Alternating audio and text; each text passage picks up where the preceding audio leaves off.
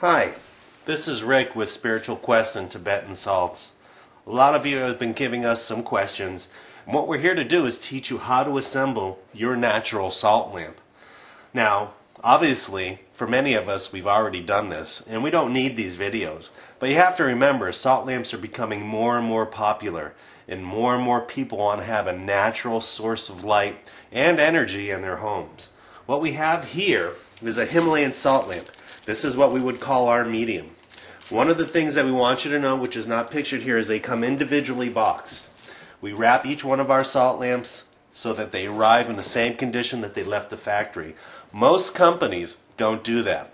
Now that's important because there's a long ocean voyage that these lamps take in order to get to us and then to you. What's important to notice is that salt is hygroscopic. It attracts moisture. Without the proper packaging, they will get soaking wet on the long voyage over, and it will adulterate the actual original look. Please understand that we take this precaution so that our lamps are always seen as the top-notch lamp.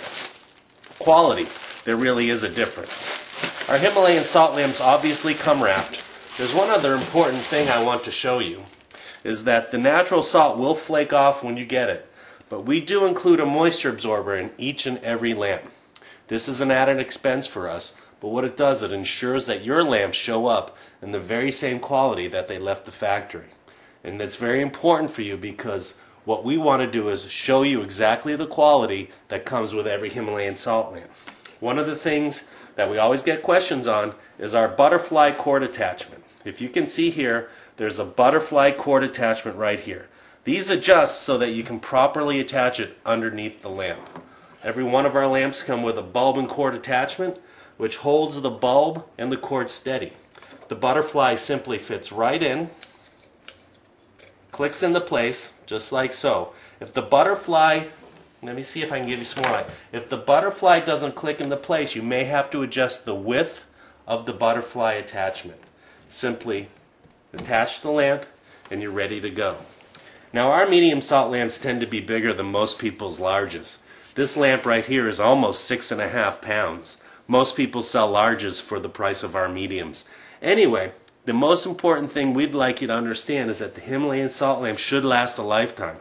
You don't want to put it near any running water or outside where it could get rained on. The lamp may need some cleaning. All you need to do is take a little damp cloth to the base once in a while, and every once in a while wipe up around it. Now if the salt lamp is off and it's very humid out, you will see some water accumulate on the table or wherever you have it placed. Don't worry, that won't harm the salt lamp whatsoever. What we want you to know is that if you leave the lamp on, there won't be any water accumulating in most cases. Now Himalayan salt lamps do generate negative ions, or at least that's what we're told.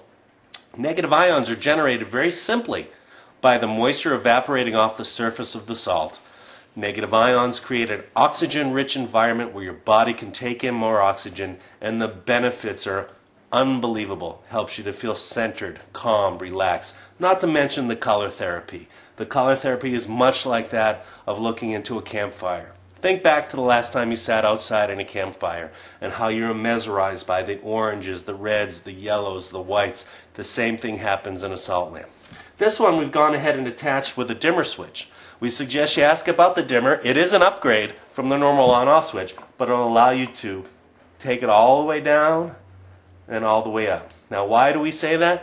Because when we're sleeping, the Himalayan salt lamps, once our eyes adjust, make the room awful bright. So it's important that we take the opportunity to give ourselves every chance to enjoy our salt lamps. The dimmer cord can really do that. Once again, this is Rick for How To with Himalayan Salt Lamps. We hope you enjoyed the tutorial. If you have any questions, please email us at customersupport@spiritualquest.com, or you can go to the Contact Us tab.